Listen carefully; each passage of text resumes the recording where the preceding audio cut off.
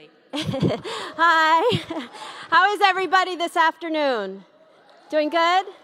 My name is Saru. I lead a national organization of 130,000 restaurant workers, employers, and consumers working together for better wages and working conditions in the restaurant industry.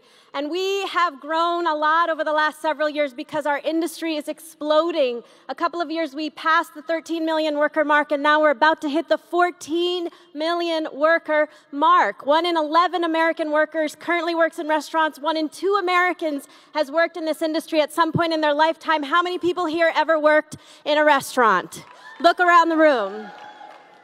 So we are the nation's largest and fastest growing industry, but we are also the absolute lowest paying. And before I say anything else, I think it's important to think about what it means for the future of our country when the largest and fastest growing industry in America is the bottom of the barrel, absolute lowest paying employer in the United States. It means that right now we're at 1 in 3 working Americans working full-time and living in poverty, and in just under 5 years we're going to get to 1 in 2 working Americans working full-time and living in poverty. What does that mean for the future of our country, our economy, our democracy? When half of the country cannot afford to eat out in the restaurants that they work in, let alone afford to eat. That fact that we've got the largest and fastest growing industry in America with the absolute lowest paying jobs is due entirely to the money, power, and influence of a trade lobby called the National Restaurant Association. We call it the other NRA. It represents the chains, the IHOPs, the Applebee's, the Olive Gardens. And in doing research, we uncovered that they haven't been around 50 or 60 years. Oh no, they've been around 150 years since emancipation of slavery. Because it turns out that tipping as a practice originated in feudal Europe. It was something that aristocrats gave to serfs and vassals, always on top of a wage. But when it came to the States, right around the time of emancipation, the restaurant lobby demanded the right to hire newly freed slaves, not pay them anything at all, and have them live entirely on tips, a mutation of the concept of tipping. And that idea of tips as wage replacement for a black population with no wage became law in 1938 as part of the New Deal, when everybody got the right to the minimum wage except for the workers of color, farm workers, domestic workers, and guess who? Tipped restaurant workers who were given a $0 wage as long as tips brought them to the full minimum wage. And we went from 0 in 1938 to a whopping $2.13 an hour, the federal minimum wage in the United States in 2019. I hope you are as ashamed of that fact as I am. There are 43 states in the United States, including Pennsylvania, with these absurdly low wages of $2, $3, $4 an hour, perpetuating this legacy of slavery. Not for a tiny workforce, but for the nation's largest and fastest growing industry. And 70% of these workers are, guess who? They are women. They are women working in IHOP and Denny's and Applebee's, struggling with the highest rates of economic instability and poverty and the absolute highest rates of sexual harassment of any industry in the United States, because when you work at IHOP and Denny's and your wage is $2 an hour or $2.83 here in Pennsylvania, your wage is so low it goes entirely to taxes. You're living completely off your tips, and you must put up with whatever the customer does to you, however they touch you or treat you or talk to you, because the customer pays your bills, not your employer. And when this is your first job, for so many of you who raised your hands, half of American women, this is their first job. This is how they're introduced to the world of work. This is how they learn what's acceptable, normal, legal, ethical. So we've been interviewing older women who tell us, I have been sexually harassed in my current profession, but I didn't do anything about it because it was never as bad as it was when I was a young woman working in restaurants, which means our industry doesn't just have the highest rates of harassment. We set the standard for what is acceptable and normal and legal in the workplace across the economy, and that's not okay. Fortunately, I'm talking fast. Fortunately, there are 7 states that got rid of this system many decades ago. California, Oregon, Washington, Nevada, Minnesota, Montana, and Alaska all require the industry to pay the full minimum wage with tips on top. And if you listen to the other NRA, you would think we don't have restaurants in California. Let me invite you to visit me. We have restaurants. And in fact, our 7 states have higher restaurant industry job growth, higher rates of tipping, and 1/2 the rate of sexual harassment, because it turns out when you pay a woman a full wage, she doesn't have to put up with anything and everything from the customer, because she can count on a wage from her boss like every other worker in every other industry.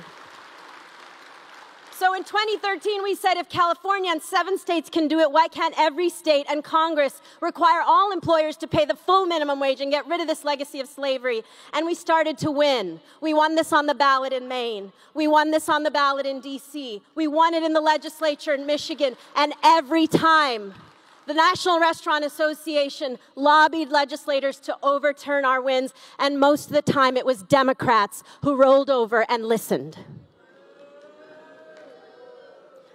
And even worse, every time the wage has gone up to 15, as great as that is, outside of the 7 states, these women have been left behind. In some cases, like in New York, the tipped workers' wages went down when everybody else went up to 15. We are the negotiating bloc. We are always thrown under the bus when everybody goes up. And that's got to stop. We got to stand up for each other. Women and women, men and men, men and women, people of color, we have to stand up and end this legacy of slavery. Because what happens when you leave 6 million tipped workers and 13 million restaurant workers out of the minimum wage over and over and over again, and you see Democrats doing it to you, and of course Republicans don't care? I'll tell you what happens: you don't vote. In fact, you don't give an F about voting. In fact, you don't care at all because you see politicians leaving you out and rolling over to the likes of the NRA over and over and over again. We proved it in Michigan. Michigan, we lost to Trump by 11,000 votes. There were 400,000 restaurant workers who mostly didn't vote. Their wage is $3.52 in Michigan. We collected 400,000 signatures, put it on the ballot, and the Republicans knew something Democrats didn't. They took it off the ballot out of fear this would drive working people to the polls, and they made it law. They tripled the wages of waitresses in Michigan, Tea Party Republicans. And when they did it, they said, don't worry, NRA, we are going to gut it after the election. We're doing this to keep people from voting. We're going to gut it after the election. What did we do? We mobilized 100,000 working people to vote, saying we just want to raise, but if we want to keep it, we all got to tell each other to go vote. And we won. We saw a 300% turnout increase in 2018. 300%. So we know it works. We know it works. We won the governor, the secretary, AG, and they're going to help us actually achieve one fair wage in Michigan next month, ahead of all the blue states. But this year, thanks to Me Too and Time's Up, 16 states introduced one fair wage bills, including Pennsylvania. And next Thursday, the House of Representatives is about to pass the Raise the Wage Act that will raise the wage to 15 and fully eliminate the sub-minimum wage. The Senate's not going to pass it. Trump's not going to sign it. But it will be the first time since emancipation that either House of Congress moves to eliminate this legacy of slavery. It's a big frickin' deal.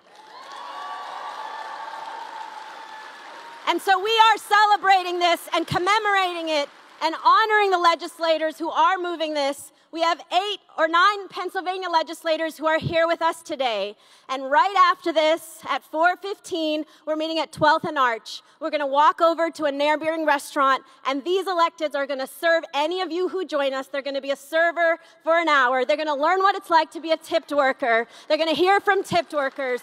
We're going to honor the fact that there's a historic legacy about to be created, and we're going to honor the legislators here in Pennsylvania who are fighting a good fight for one fair wage. I hope you will join us at 4:15 at 12th and Arch. There are blue-shirted folks, Calvin, Sam, and Sig, who are handing out flyers. I hope you will join us. If you can't join us, I hope you will support us and stand with us and get all of us to fight together so nobody gets left behind, because let me tell you, you do that at your peril. If you don't care about restaurant workers or minimum wage, but you do care about reproductive justice, or you do care about climate change or anything else, let me tell you something.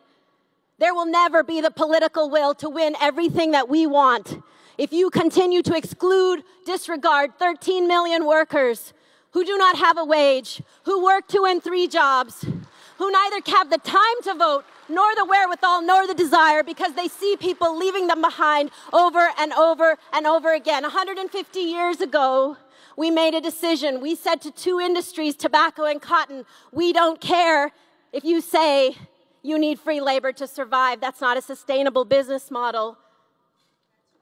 Why are we allowing an industry today to say we will not survive unless you allow us to have free labor?